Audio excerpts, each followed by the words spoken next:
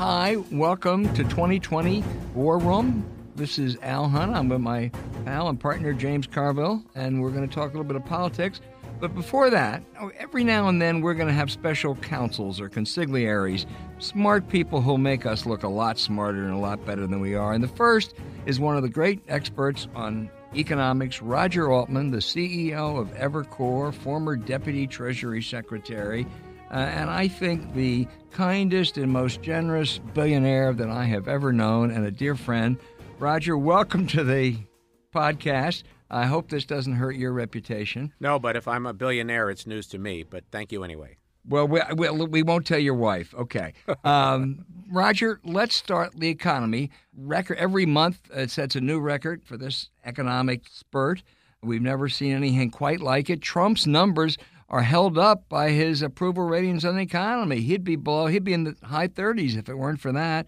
Can this keep up for another 11 months? The answer is that it can, yes. That's not a certainty, as you would know. But right now, economic conditions just remain solid. We can all see how tight labor markets are. We have a 3.7% unemployment rate, which is the lowest in 50 years. We have consistent job growth. It has slowed some, but it's still clicking in at about 150,000 jobs a month, which at this very late stage of this expansion, this is now a 9-year expansion. And of course, there's no sign of inflation or other imbalances that would precede a recession. Now, are there any storm clouds on the horizon? Yes, there are, and the biggest one is the rest of the world. If we'd been having this conversation a year ago, we might have been talking about a term, synchronized global growth, which referred to the fact that the world as a whole seemed to be recovering, not just the United States. Today, it's the opposite. The United States continues to be solid, but the rest of the world, at least in terms of the major economic regions, is weaker than we are. China is still very strong and growing at a rate that would be handsome for most other countries, but it has slowed down a lot. Europe is a bit better, perhaps in the last 2 months, but still barely growing. And many other large countries, especially the big emerging markets, Russia, Brazil, and so forth, are very weak. So one storm cloud is that the rest of the world is slow, and we're rather alone. And China's a bit of a special case because it's still growing nicely, but way down from where it was. And of course, there are various things that could happen around the world which could undermine our recovery. One obvious one is that our exports slow way down as the rest of the world slows. But in any event, that's one storm cloud. But you'd have to say that if you look ahead for the next 12 months, because this is November and a year from now is election month, the prospect that the economy remains, number one, on a growth track rather than flat or retreating, and number two, that the labor market conditions we're seeing today more or less continue, that prospect is a good one. So therefore, and I'll turn it over to John Maynard Carville in just a second, but give me what the odds are, what the people up there say the odds are up there being Wall Street in New York, the probabilities are for any kind of a recession or downturn next year. It's probably 25%. Mm-hmm. And why would it be that high? Because this is now the longest expansion in the modern history of the United States, the longest recovery period at 9 years without a recession. And even though, as many economists say, recoveries do not die of old age, they suffer from some imbalance or exogenous shock that ends them. But it is long in the tooth. That's number one. And number two, we've had, since we began this recovery in 2009, 3 mini recessions, 3 times during that 9-year period when the economy slowed down a lot. And it looked like we might be on the verge of actually going negative, which would mean recession, but we never quite did. So there have been moments during this 9-year period when it looked like the growth was over. So I would say about 25%. My own view is that's about right in terms of percentage because the base case is The economy will continue to grow. Yes, it may grow in some quarter at 1.5% or 1.25% instead of 2%, and that labor markets, the unemployment rate, the job growth creation rate, and so forth, will remain about the same. Any given month can always be an outlier, and we may see some of those because we often do, but I think on balance, the outlook is pretty solid. And if I was in the White House and focused on re-election, I would think that the outlook is going to be helpful to us. So when I came in national politics, and when President Clinton was elected, and even before that, it was all of the deficit. And when we went through, we bled. We had to have a 5-cent increase in the gas tax because the markets needed reassurance that we were fiscally responsible. Then we ran the surpluses, and we were all proud of that. And then Bush came, and Pete Peterson spent $1 billion, and then they had the deficit commission. They had Erskine and Senator Simpson, and the Tea Party, and we were going to all die, and the deficit was going to kill us all. And then all of a sudden, no one cares about the deficit. Not the Democrats, certainly not the Republicans, the economists, the deficit scholars. No one even pays any attention to them anymore. What happened? Why we were worried about something that no one is worried about now? Well, it's a good question. And the answer is in two parts, at least in my 2 cents. One is the world has been stunned by the progress of interest rates. We have interest rates around the world, which are in many places the lowest ever recorded. And obviously we have interest rates in the United States that are at rock bottom levels by historical standards also. Now, going back 2 years, 3 years, and earlier, nobody forecast this, at least nobody that I know. The general mentality 2 or 3 years ago and earlier was the next move in interest rates is up as the world recovers, demand for capital increases, inflation begins to pick up with that recovery, and so forth. And so there's been a stunning, unexpected, and profound development in terms of the level of interest rates. Why is that an answer to your question? Because with interest rates this low, the cost of borrowing for the United States, and for that matter almost everybody else, is much lower than expected. And for example, the interest expense share of the budget or the interest expense share of GDP is way below what everyone thought.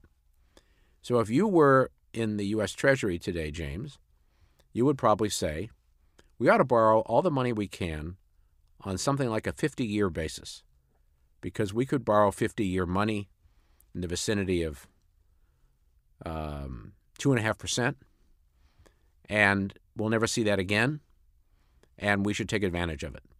So one reason that people are not concerned about the deficits is because the cost of those deficits is way lower than anybody thought, and with huge challenges facing this country like climate, where the right kind of climate program would involve a lot of spending, and other challenges we have, from education to healthcare and so forth. But Roger, they're spending the money on stock buybacks.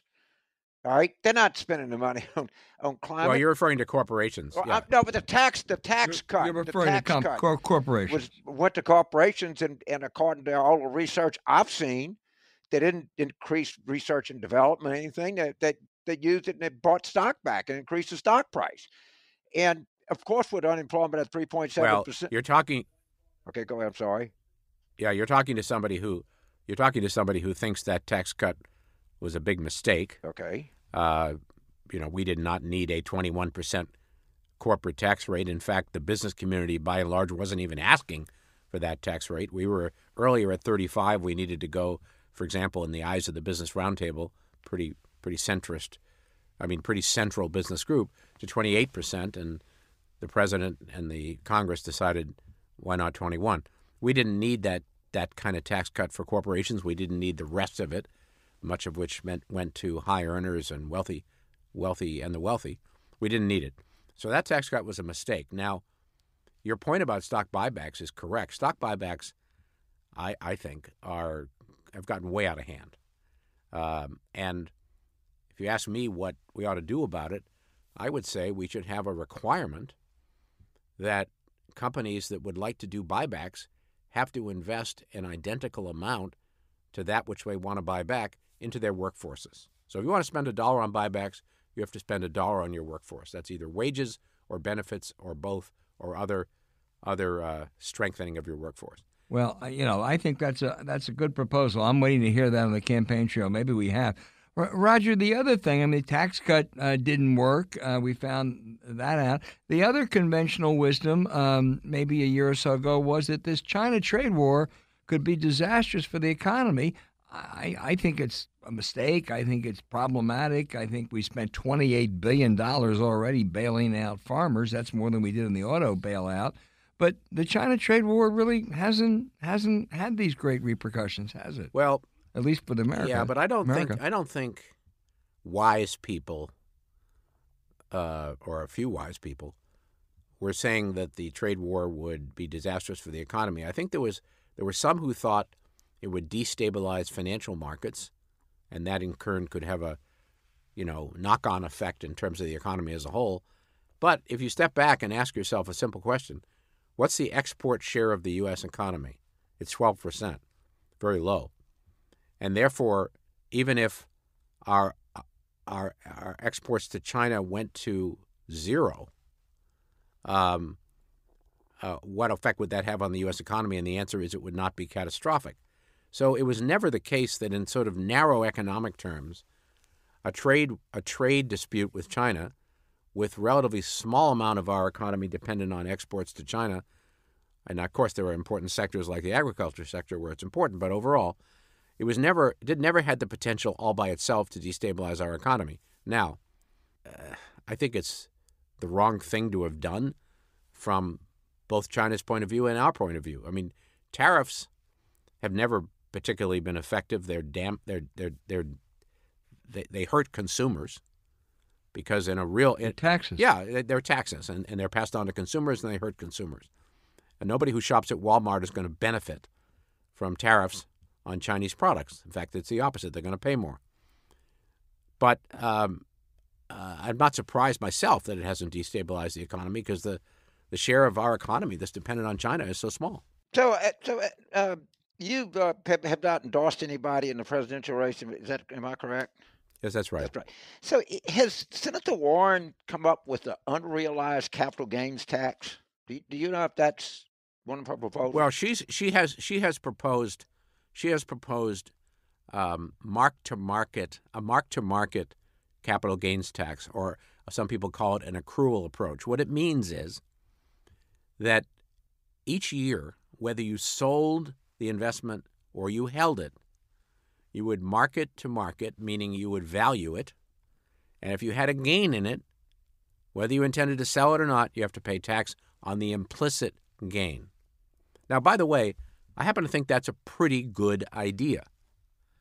But that's one of the things she has proposed. She's also proposed much higher capital gains tax rates. I think she's proposed. I might have to check this, but I believe she's proposed the capital gains tax rates should be the same as ordinary income tax rates, and that both should be higher than they are today, a lot higher. I'm not certain about homes, but they would apply to all forms of investment. I suspect that homes would eventually get carved out, even if she hasn't done that, because they're not really investments in the normal sense of the term, and I don't think they would end up being included. And I'm not sure what she said on it, but I think for practical purposes that would not be part of it.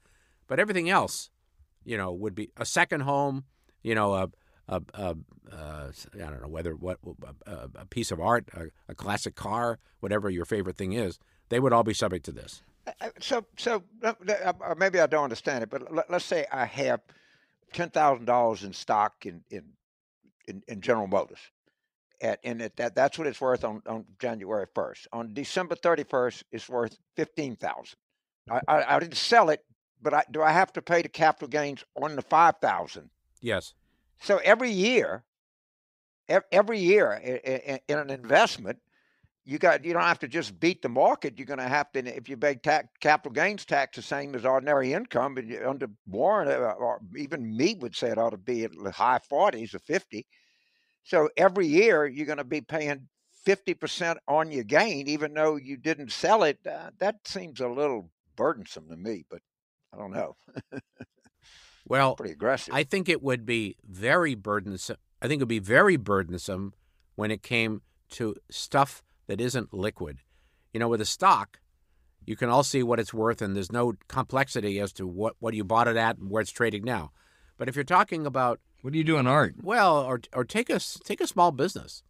Let's say the three of us decided to start a small business, and now it's a year after we started it. What is that business worth? Well, that's really, I'm somewhat in the business of valuations and transactions. Deciding what a 1-year-old business is worth is often next to impossible. I think there'd be very, very difficult issues like that. However, when it comes to securities, liquid trading securities, I don't have a problem with her idea. And what she's really trying to get at is, we have a system in this country where, James, if you take your General Motors and you bought it, let's say 30 years ago, and then it ends up in the hands of your children, and nobody has paid any tax on it, and you have a huge gain, there's something ultimately wrong with that, because the people who have the resources to make investments like that in the first place end up avoiding taxes, and the people who, have all W-2 income don't. Of course, my children would only pay from what it was when I died. So if I held it, if it went from $1 to $50. Yeah, but the estate tax is so gutted, is so toothless, that you'd have to have a heck of a large estate, for that not to be exempt. The larger point, also, if you adopt Warren's mark-to-market capital gains on assets, Roger, it would really, vitiate or eliminate the need for capital gains at death, wouldn't it? Because you'd be taxing them all along. Yes, as a theoretical matter, it would. So I want to go back to the other example, because I think this is. So I buy the stock at 1. I die. The stock is at 50. All right, my children sell the stock at 60. They only pay capital gains on it going from 50 to 60. The whole that's right acceleration from $1 to $50 is completely untaxed. Is that correct? Right, which is unsound. Right. Okay. I just that's not a good system. Except, I think, Roger, that's absolutely right. Except on residences or property. Don't you? On you got a 500,000 exemption. Primary residences, yes. But James, you put your finger right on it. Senator Warren and a lot of other people would say, I happen to agree with them, that a system where you buy General Motors shares 50 years ago, and you could buy them 50 years ago, and they've gone up a great deal, and your children only pay tax on the difference between the stepped-up basis they got at your death and whatever the price is when they sell it, that's a screwed-up system. I think it is screwed up. A conservative economist one time said that the estate tax or lack of the estate tax is affirmative action for the rich. And it really is. Yeah, well. Roger, before we go, let me just ask you this. We talked about Warren a little bit. Michael Bloomberg threw his hat into the ring this week. He threw his hat into the ring with an awful lot of cash in it. He is the former mayor of New York. He has been, I think, considered, at least he is held in high regard by many people on Wall Street and the financial community. What was the reaction to Bloomberg's entry? Well, I think there are reactions from two very different communities. There's the community of politically active people, including donors, on the one hand, and there's a reaction from everybody else on the other. I think you're asking me about the first community. And the answer is that most people in that community that I know don't believe there's a pathway for Mike to get from here to the nomination, and therefore they're very, very skeptical, including that he's starting so late, including that he's skipping the first 4 states.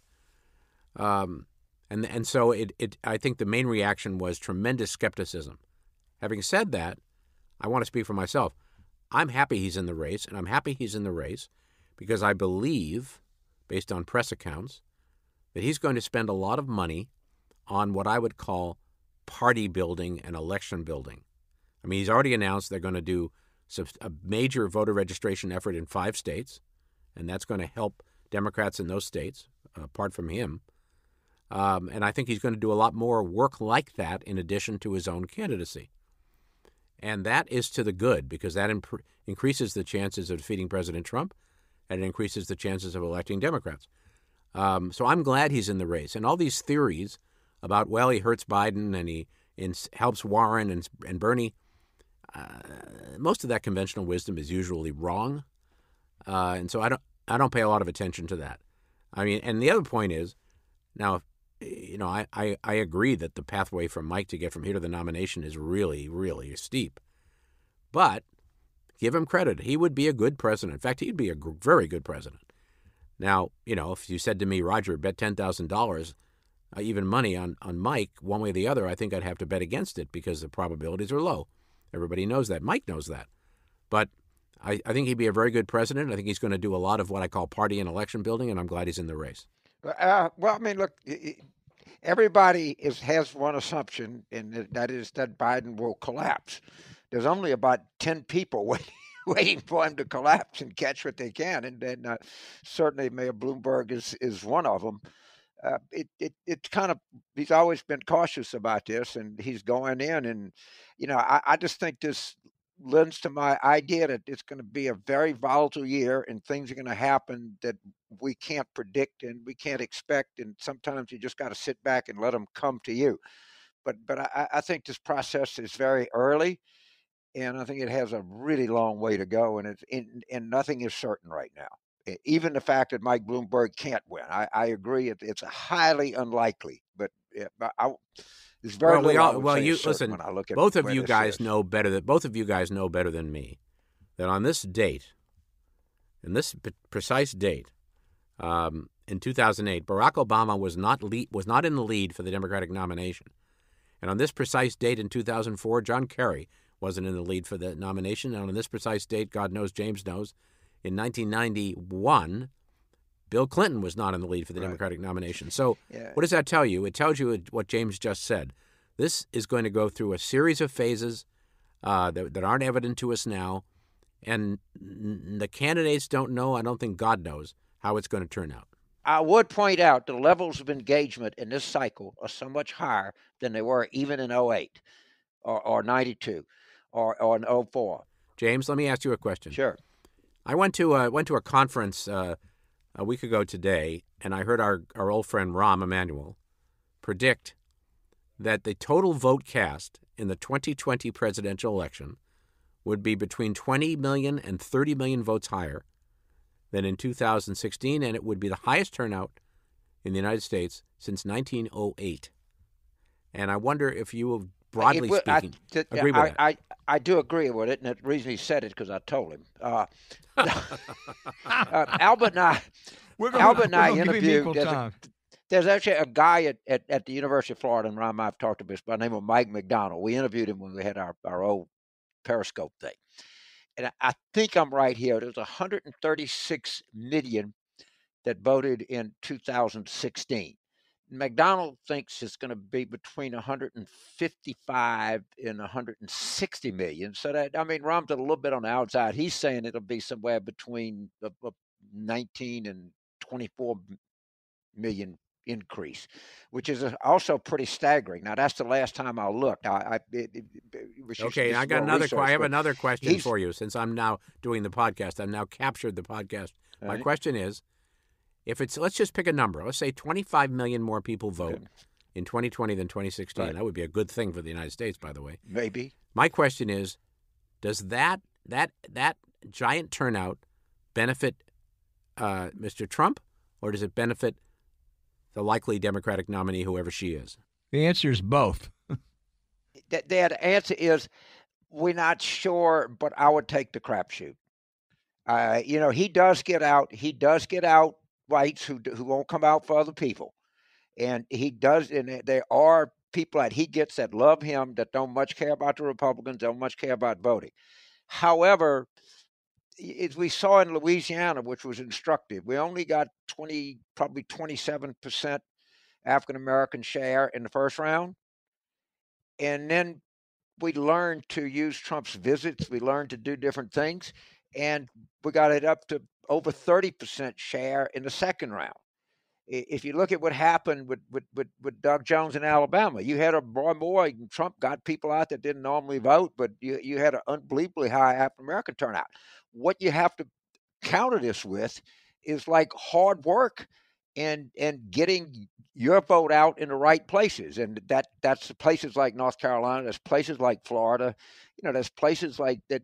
We know where Pennsylvania, Michigan. We know where they are, and you just can't let things take their own course, because he will go out and he'll get them out. But I think what we learned in Louisiana, I'd known it before, is if you let his visits go unattended, he will get a spike in rural whites. But what we saw in the runoff is we had an equal spike with people in Orleans Parish, and you had a spike of these college-educated, particularly college-educated women. I mean, the patterns that were taking place nationwide were even reflected in a place like Louisiana and Kentucky also. So we did learn something in leading up to 2020. And we did. Roger, I think, going along with what James said, if there is that surge and it takes place in North Carolina and Florida and some other places, it's going to likely help the Democrats. If it takes place in Wisconsin, it could help Trump, because there may be a number of non-college educated whites who didn't vote last time. So it kind of depends on where it is. But I agree with James. On balance,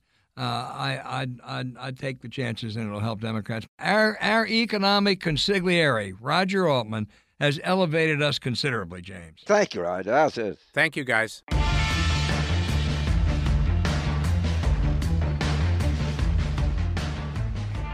James, anything on your mind?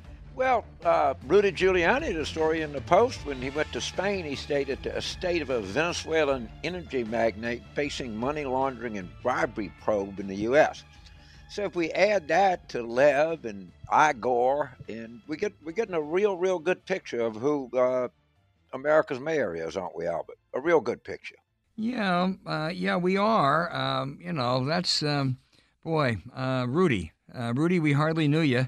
I think Rudy, as the saying goes, better lawyer up a lot now, James. I don't mean a little bit. He better lawyer up a lot. I completely agree, and I don't know of anybody in this whole saga that's fallen further than him. I mean, people in jail, but Paul Manafort was at one time. Rudy Giuliani was a really big deal in the United States. I mean, a really big deal. He was America's mayor. He was the hero of 9/11. Right. At one point, he was considered the front runner for the Republican nomination, even though I think that was false, but he was considered that. He was a man that was credited with, causation, correlation. When he was U.S. attorney, a lot of mobsters went down. Right, and right. I think the guy's just a drunk. I don't know what happened to him. Well, he's certainly, maybe he's that. Maybe he just craves attention, and maybe he couldn't stand being a has-been. But the fact that he's being investigated and potentially actions brought against him by the office that he used to head is more than a little bit of irony. James, you focus on the big picture. I got another question. All right. Earlier this week, Trump and Mike Pence trotted out Conan. Conan was the dog that supposedly went after and captured and helped kill the terrorist over the ISIS terrorist. Do you really think that was Conan? How do we find out? I have my suspicions that was a fake dog. Well, but you got to acknowledge something. A broken clock is right twice a day, right? Then maybe they by default they're telling the truth. That's the only way it would happen. If it was the time and you just happened to walk in right where the clock was there. But I can't think of anything that they tell the truth about. So I don't know why this would be one of them. Well, that's right. The broken clock theory is probably the best defense. And I would not. I mean, I really don't like this, but it shows you what he's like. Melania Trump, who may probably is the most appealing member of that whole group. You can't blame a woman for making for a bad marriage. But she got booed in Baltimore. It's just, if you're not a Trump person, you're a Trump hater in this country. Yeah, you know the how much this thing is permeated into society. This is a story that I never thought I'd see. In Gainesville, Georgia, all right, the police raided a young person and found all of these weapons, and she was going to shoot all these people up and everything. And it was a 16-year-old female. A female, a 16-year-old female. I mean that's how this stuff is just permeated the country everywhere. I mean, it's one thing, it's horrible and get started on these males that do this, but you wouldn't have thought that a female would be into this, it's just what's happened in the United States is just a tragic beyond belief. It really is, and Yeah, it is. And James, as you know, we had hate before, we had violence before, we had terrible people, terrible things. But what Trump has done is he's emboldened those elements. He has given them license. Yeah, we've had hate before, but the people would speak out against it. I mean, we were appalled when the Charles Whitman and the University of Texas tower, and you had that kind of stuff. But the president would come out, everybody would come out. With Trump, he's not particularly, nice people on both sides. What's the big deal here? I mean, we've never had a president gives aid and comfort to people like this. I mean, we've had them before, not as many, but now half the people in the world might agree with him, for all I know. I mean, it's that crazy. And of course, I'm teaching. I did a course the other day on great political speeches and political rhetorics, and try to pick different types. And one of the types that I picked for president was the consoler in chief. It was Obama and Charleston. It was Reagan and the Challenger, Bill Clinton at Oklahoma City, George Bush with the bullhorn. I can't imagine Donald Trump being a consoler in chief during any kind of tragedy, because he doesn't have any empathy for anyone but himself. Okay, so you think Trump can't be any dumber or more narcissistic or egomaniacal than he is, right? Well, I'm going to read something because it's from my friend Jonathan Chait. He said, yesterday, President Trump signed a woman's suffrage centennial commemorative coin act, the effect of which is self-explanatory. It creates a coin to commemorate the 100th anniversary of the 19th Amendment, ratifying women's suffrage. Or at least it's self-explanatory to everybody except Donald Trump, who is mystified as to why the 100th anniversary was not recognized earlier. After working his way through the prepared remarks, Trump interjected with his own You're lip. making this up. They've been working on this for years and years, he said, suddenly wondering. And I'm curious, why wasn't it done a long time ago? And also, well, I guess the answer to that is because now I'm president and we get things done. We get a lot of things done that no one else got done. I mean, everybody stop, chew, and think about that. That before he was president, we didn't acknowledge the centennial of the 19th Amendment. I mean, what are we? I bet the contributions that we have failed to appreciate. And that's a man that cares about women too. And you got Marsha Blackman. The task of explaining to Trump that centennial means the 100th anniversary fell to Republican Senator Marsha Blackman. Blackman generally recounted the bill worked its way through both chambers of Congress is usually blah, blah, blah, blah. It passed. But it solved it, and he now understands what a centennial is, I think. I don't know that. Well, listen, I don't know that either, but the one thing he does understand, he understands the importance of veterans, the importance of heroes, the importance of the chain of command, and the importance of ignoring all of the above and overriding everyone and giving a presidential pardon and then refusing the Navy to go and act on its own against this Navy SEAL who committed some bad acts. That is such an insult to the military and everybody who has served. He's wrecked everything else. Why not the military? He's wrecked the State Department. He's wrecked the CIA. Yep. He's wrecked the FBI. He's wrecked the EPA. He's wrecked the Justice Department. Trying to wreck the Federal Reserve. He's trying to wreck the Federal Reserve. He's wrecked the Interior Department. I mean, what else you need? I mean, he just anything that's there that he sees, he's just got to destroy it. in the military is next in line. Well, I'd like to think of something nice to say about him for Thanksgiving, but I can't even operate under the theorem of a broken clock is right twice a day and think of something nice to say about him, or much less two. So you know what we're going to do, James? We're going to turn over to that younger woman who loves to challenge, let's put it this way, septuagenarians. She's our own Jimmy the Greek. She throws numbers at us. Christy, the numbers, Harvey. Harv, what do you have for us today? Hey, fellas, you've got Christy here. So my first number this week is 25%. This is the number that Donald Trump is claiming that public support for impeachment has fallen to, down from 75%. But the problem is nobody can find the poll.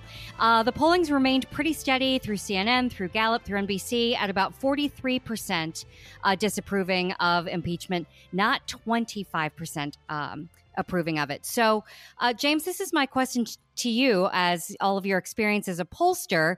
Should we just throw polling out the window and just start making these numbers up? It seems to work for the president. Well, he just says whatever he wants the truth to be. He says it, even though it's not the truth, and 40% of the country will probably believe him. And when 60% are told it's a lie, they will shrug and say, well, what's new about that? That's the number 14,000, I think it is. I mean, it's stunning that we've reached a point where he just stands up, bald-facedly says it. Of course, somebody like you calls it out. We discuss it, and yeah, he lied again. And everybody with an IQ above the temperature of ditch water knows that he's lying, and everybody with an IQ below the temperature of ditch water thinks he's telling the truth. Yeah, I agree. I would point out that he's not the only one that fabricates numbers. Remember that old Clinton aide, Dickie Morris? He was infamous for making up numbers. He was infamous for a lot of things, Al. But, actually, the polling news is the real polling news is actually depressing to me. CNN and the Morning Consult survey suggest there's still a plurality for impeachment. Unlike what Trump said, it hasn't changed. But these very compelling hearings really didn't move the needle. The Trump party is sticking with Trump, and don't confuse me with the facts or the evidence. What else do you have, Christy? Maybe his role as the chosen one will save him on this. And that's the number of biblical figures that Rick Perry trotted out while telling Trump that he does believe that he's God's chosen one. He pointed out that not all people chosen by God to be great leaders have been perfect, and cited in a recent interview with Fox and Friends biblical characters like King David, Saul, and King Solomon as other biblical figures who were chosen but not always perfect. Albert, what do you think about that one? Well, I don't know. Who were the other chosen two, Christy? I mean, Harvey Weinstein, maybe Hannibal Lecter. I don't know. But now let me give Secretary Perry a little credit. He's getting better. He really is. He remembered King David, Saul, and Solomon. But back in 2011, when he was running for president, he proposed to eliminate 3 federal agencies. But when asked, he could only remember 2. And the one he forgot was the Department of Energy, which he now supposedly heads. Well, I'm sure that he got his information from, 2 Corinthians. If one of the things that has really been illuminating here, I love these guys that the William Barrs and particularly you find a lot of these conservative Catholic people demeaning the role that the church doesn't play in the community, and that government should boast the role of religion. Well, do you have any idea why, if a young person looks at Jerry Falwell or looks at Franklin Graham or looks at Jesse Duplantis or looks at Joel Osteen or looks at the Catholic Church and looks at Bernard Law, could there be any reason is maybe that we're not seeing that is causing young people to not be so enamored with religion like Attorney General Barr would like them to be? Is something gone awry in the space of religion?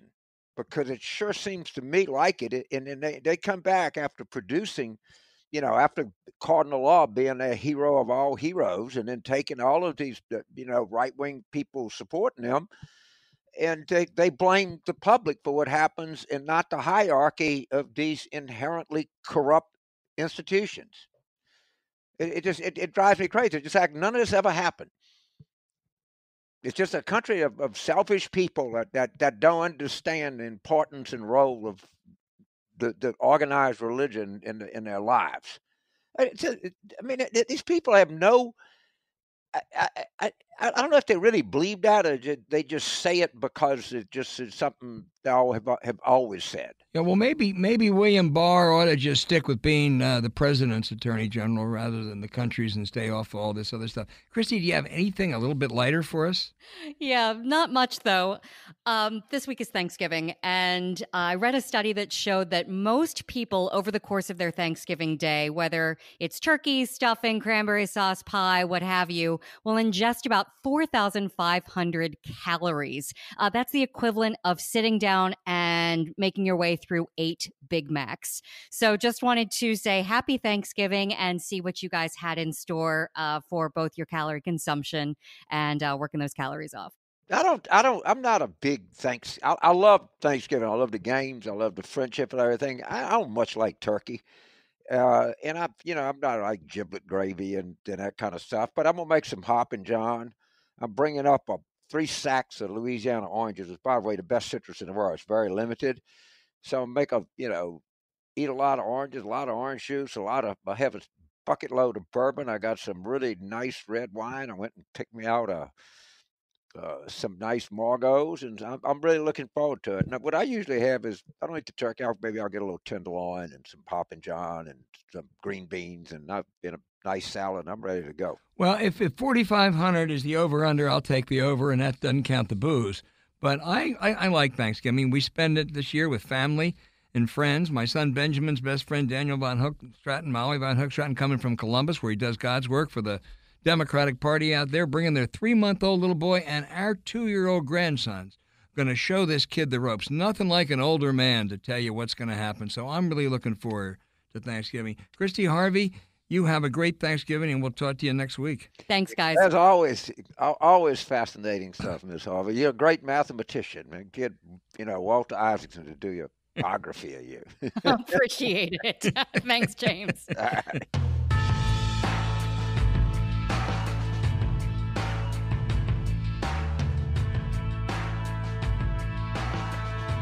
Okay, James, quickly, let's just do the back page. I'll repeat a little bit, but as a Watergate watcher, reporter back in the 70s, I thought back and I worried that this scandal, even with all the awful stuff, Trump hotel meetings and over in Ukraine, it didn't have the same nefarious characters as back then.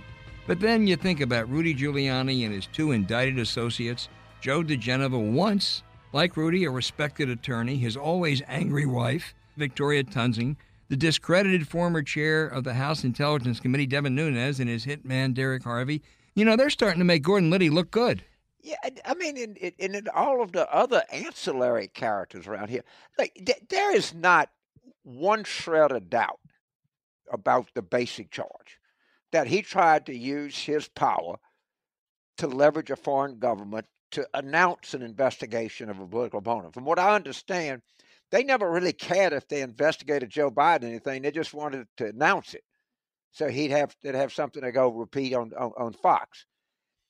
So, if you want to argue, yeah, he did it, but we're not going to overturn an election, or with an election coming up in 10 months. But the answer to that is the reason you impeach him with an election coming up in 10 months because he is trying to rig the election.